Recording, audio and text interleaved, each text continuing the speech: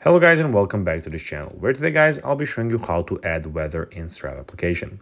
So guys, the first thing that you actually need to do is go to the strava.com and you'll be greeted by a website where you just need to go and download the application. Now when you did that, you just need to go and log into your profile. If you do not have one, you can always go and register to Strava, but if you do not know how to do that, you can always go to our YouTube channel where we have plenty of how to Strava videos where you can see how you can do this.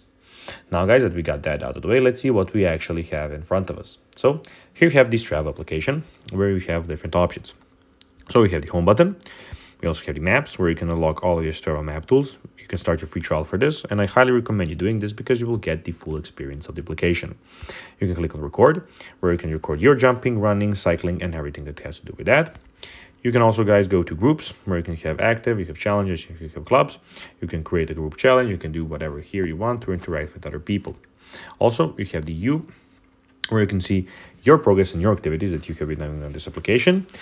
And also, guys, you can unlock more ways to track your progress by starting a free trial here again. Also, you can go and see some other stuff here in the top right corner that has to do with your profile. On the home button, you can connect a GPS watch or computer. You can record using this application. You can see what your friends are doing. You can subscribe to Strava, and you can choose your privacy settings. By seeing what your friends are doing, you can see how much they were running and all of those things.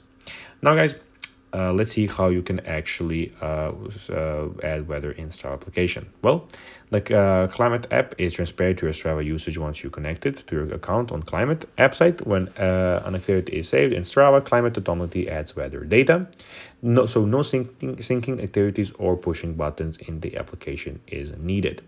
So guys, that is basically everything that you need to know. I hope that you found this video informative. If you did, don't forget to like this video, share it, subscribe to the channel, put the notifications on, and as always guys, I'll be seeing you as always in the next video of this channel. Bye guys.